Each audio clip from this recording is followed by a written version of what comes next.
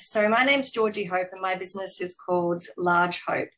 And that's actually in both of my parents' last names. So Hope is my dad's and Large is my mum's last name, which is kind of funny because she's like under 5 foot and absolutely tiny and had to grow up with being called Large for a lot of her life. But what I want my brand to actually represent is disaster recovery. And that's both in the work that I'm actually doing for my clients right now and also for the people that I want to help in the future. And so that's why I know I have a lot of synergy there with Cable. And so these are my kids, Autumn and Mittens, my cats, and Butterscotch and Phantom, my guinea pigs. And I live on the beautiful Sunshine Coast in Queensland. And my aim has always been to make a difference. And I think that's pretty much the same as everybody else that, you know, is in the Connect Collaborative. And I thought that the way that I was going to make a difference was by having loads of property that I could then sell and then use that money to generate an income to help people. And I really had kind of no idea why I was driven to do that or who I was actually even going to help. But in 2009, I had 4 property and I felt like I was kind of on my way to this dream. And then I lost my job and the universe had very different ideas. And I think it wanted to give me a lesson in understanding what it would actually feel like to be someone who really, really needed help. And so in 2009, kind of over a 3-year period, I probably only earned about 1/3 of what I'd been earning each year before that. I went and got exemptions for my mortgage payments, but I had to end up selling 3 of the properties. My parents gave me $30,000, which was like a complete and utter lifesaver. And I rented out the 4th property and I went and house sat other people's homes who had animals and kind of moved every 2 weeks for about 6 months just so that I could try and keep that 4th property so that I could, for me, it just sort of felt like I was holding on to some kind of semblance of that dream. And then in 2011, those of us who live in Southeast Queensland in Australia will remember the floods in Grantham. And that's where like a dam broke and like a 3-meter wall of water just washed through this town. It was completely unexpected. And in this town, they had like that top left picture. I mean, these are houses that have just been moved hundreds of meters away and crashed into other buildings and people rescued off roofs. And that bridge had about 15 cars in it that they had to pull out from there. And at the time I had this sort of the old garage at the back of my house that sort of had carpet on it that got a bit flooded. And I checked in my insurance and it turned out that I was only covered for $15,000 for flood insurance. And it just made me think of all these people in Grantham and thinking about like, if my house had washed away like theirs did, I would have only got $15,000. And just how easy it can be to be kind of financially destroyed, maybe even when you think you were covered. And it kind of really made me sort of think about that as being like a real problem. And in Brisbane, we had, the floods as well. And so some houses flooded up to the roof or over the roof and up to the 2nd level. And the council organised this thing called the Mud Army. And so they organised buses and I went out for 2 days on these buses. So basically I just rocked up to a school and they organised you into groups and then put you on a bus and you kind of had no idea like where you were going to go or what you were going to see. But this is pretty much what it was like. And I didn't take any photos at the time because it didn't sort of feel right. But these were some photos I just got off of Google. And the first day I helped this elderly couple whose house had been flooded up to the 2nd level. And I pretty much just spent most of the day like washing mud off the walls of the outside walls of their house. And it was like the mud was just so thick and just stuck there and like so hard to get off. It was amazing. And there was about 20 people like just at their house. And inside they were doing like what these people in the top right are doing, just taking out all of the plasterboard because it's just basically all ruined. And this couple, it was really interesting because they'd actually been, in 1973, we had floods in Brisbane as well, and they'd been rescued from this same house at the second level by boat back in 1973. But the government had then built this dam with the idea being that, you know, no flooding would ever happen again. But that dam got so full that, of course, they had to release water. And so this couple knew what was coming, and they had 2 days. And so they did actually get like a lot of the stuff out of their house with the help of friends and family beforehand. But so it was pretty much exactly like this for them. And they had all these neighbors around them that had houses like this one next door. And they said they were trying to explain to them, like the people that lived right next door to them weren't from Australia, and English wasn't their first language. And they were trying to explain to them that, like, you know, the water is going to come up and go right through your house. And it was so hard to imagine, because when you were there on the ground, like, you couldn't see a river anywhere, you couldn't see water anywhere. It was so hard to imagine that, you know, that's what it was going to be like. And on the second day, I got taken out to a business that was a big shed with food machinery. And they'd managed to save some of their food by stacking it right up high on these shelves, because it was kind of packaged nuts and grains and things. And they'd saved their computers, but you know, pretty much nothing else. And so there was no power, and we were just basically there in the dark with torches, like trying to wash out this machinery in the hope that they might be able to use it again. And just sweeping mud, like I've never been so sore as I was after sweeping mud. It's just like amazingly hard work.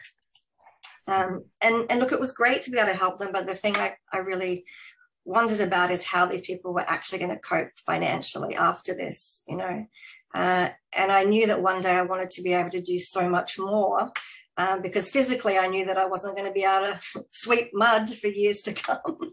And certainly back in 2011, I was still trying to financially rescue myself. So I certainly didn't have any resources to kind of do anything in that way then. And so my dream is still, I suppose, to have potentially millions of dollars, or after the talk on Monday, I realized that maybe there's a lot of things that can be done even without any money. But certainly what I would really like to be able to do is be on the ground, hearing people's stories, like phoning banks for them, getting mortgage payments suspended, paying phone bills, finding temporary accommodation, all that kind of thing that can make like just such a massive difference in that moment. Because often when people are in some kind of a disaster situation, or even if like me, where I just lost my job, like emotionally you're kind of in shock, and it can be really difficult to actually think logically and think about the things that could be done. I mean, for me, like it took me months to know that I could suspend my mortgage payments. I had no idea that was like even something that was possible.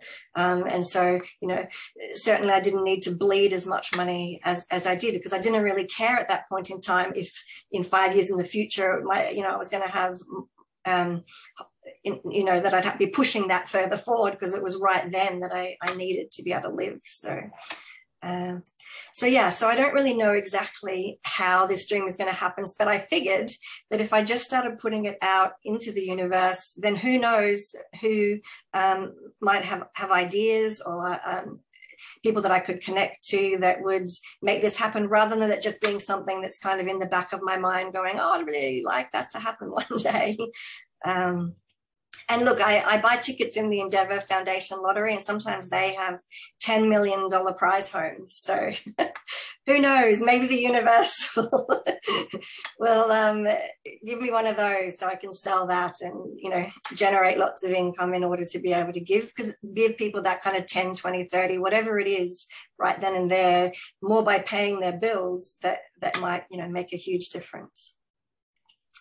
But right now, coming back to the present, I've actually been running an SEO business for the last 10 years, so SEO, search engine optimization. And I have staff that work for me, and I work about 20 hours a week in that. And I've been spending the rest of the time learning about book publishing and cryptocurrency to try and create other streams of income. And over the last 6 years, I have been able to to give back money to various organizations and people. But like I said, I still just really want to be able to do so much more. But in my SEO business right now, the thing that I particularly want to focus on going forward is what I'm calling SEO disaster recovery. And how I would describe an SEO disaster is when you get a new website, the SEO isn't transferred across to the new website, and you lose a whole lot of traffic, and then, you know, potentially end up going bankrupt. So preferably what I would like to do is protect businesses' website traffic in a redevelopment, so to actually prevent it from happening in the first place. But a common statement that I hear people saying is that when you get your website redone, you'll lose some traffic, but it's okay because it will come back. And the truth is that you don't actually have to lose traffic at all. I mean, my current clients, they get their websites redone and I'm involved in the process, and they don't lose any traffic.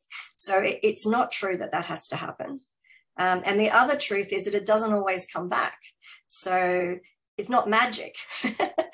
You know, they have to have actually put something in the new site for it to come back. And so I've seen sites where they've lost 80% of their traffic, and unless someone like me comes in, that's never coming back. So it's one of the things that I'm very passionate about trying to raise awareness about. And it's not something that affects everyone. In fact, it's probably only going to be a small percentage of people. And that's why it's actually so difficult to raise awareness about it.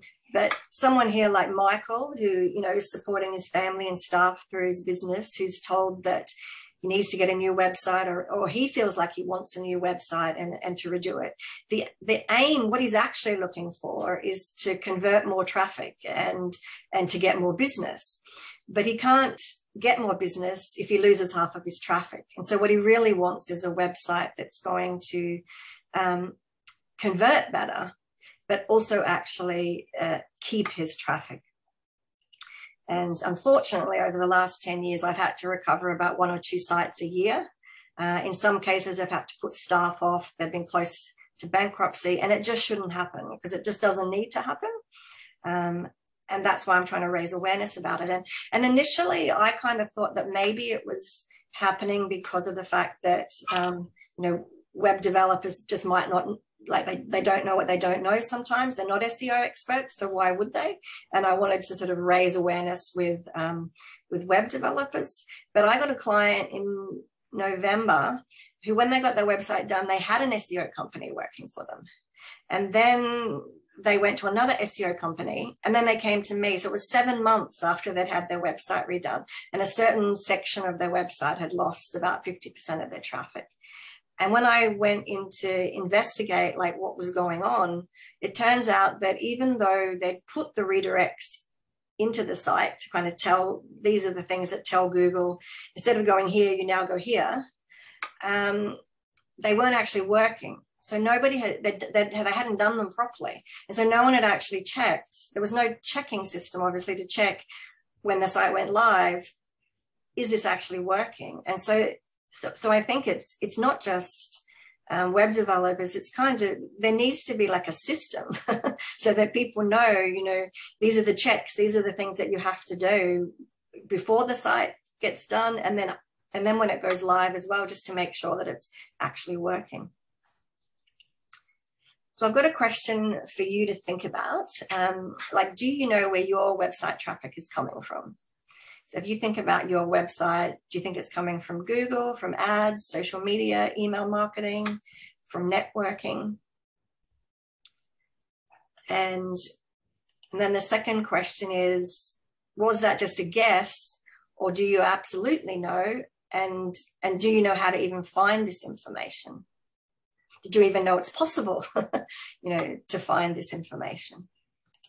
Because it only takes me 5 minutes to find out where your traffic's coming from. And so what I want to offer to people is, before their new website goes live, a free 5 minutes just to know what their risk is and to be able to make an informed decision.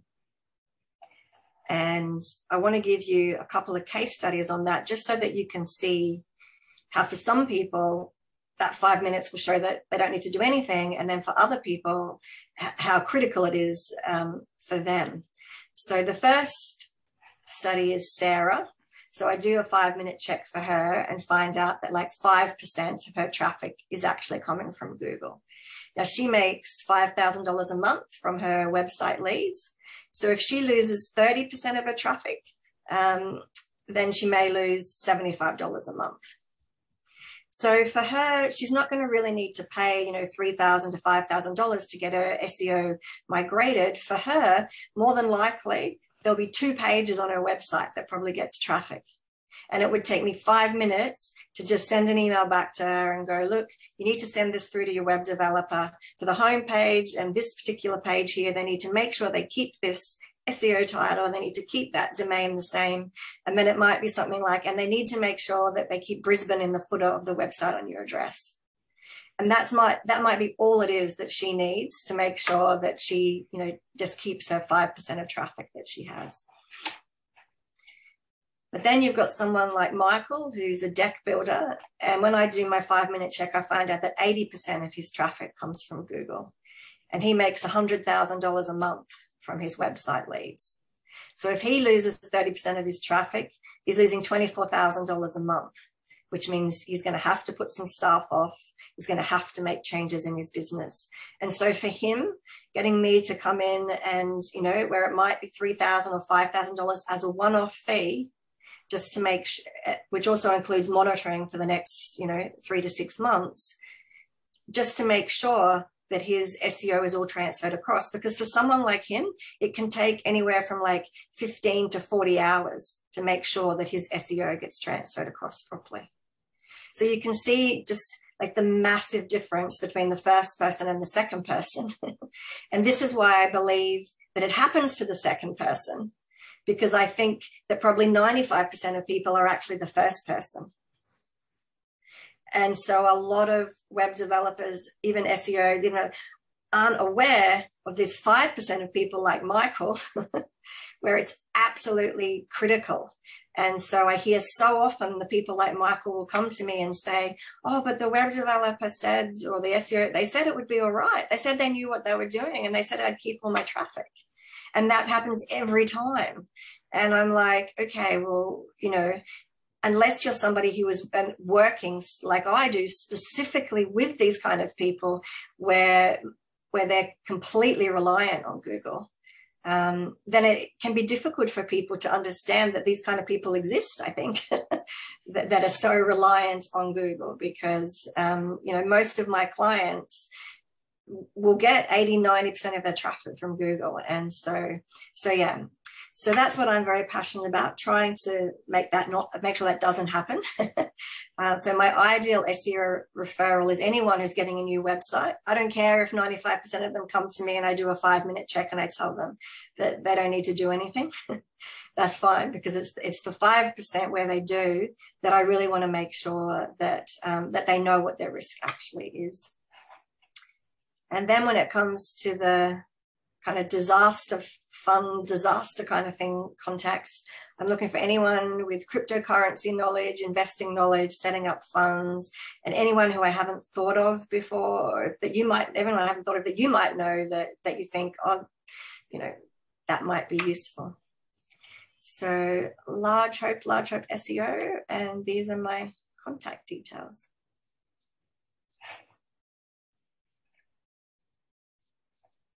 Beautiful, Georgie. Thank you. Amazing. That was amazing. Absolutely fantastic, Georgie. I was moved to tears there. Yeah, it was a beautiful story. Thank you for sharing the background context as well. You know, it helps us to get on board with where you're at and your mission as well.